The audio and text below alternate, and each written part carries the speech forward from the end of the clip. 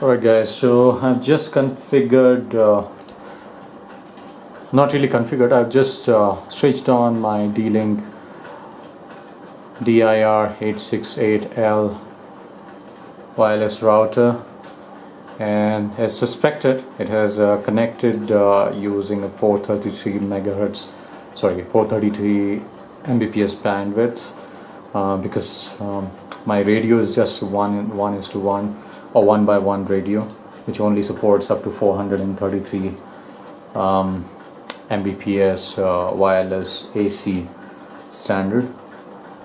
Now I'm not sure whether this is good or bad, because this is a 1:1 thing. So obviously if I would have had a triple antenna 3:3 wireless N router, then I might have got more than this speed. So I would have got a 450 megabits per second speed, but since this is a 1:1, so I'm getting 433, because in wireless N, both in 5 gigahertz or 2.4 gigahertz, I'll get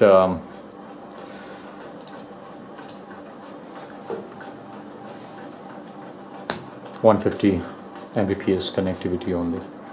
I'm not sure whether this one has an IP address of, I think it is 0.1. Yeah, I think that's it. Okay, so this is the initial configuration wizard. Install your device, configure your network and Wi-Fi settings, set up your router password, set up my Dlink services.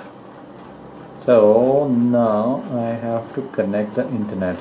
So give me a moment, let me connect the RJ45 cable. It's a 100 Mbps cable, unfortunately, which I get out of GPON media converter. Unfortunately, the one which I have has only 100 Mbps Ethernet output, although my connection itself is 100 Mbps supposedly.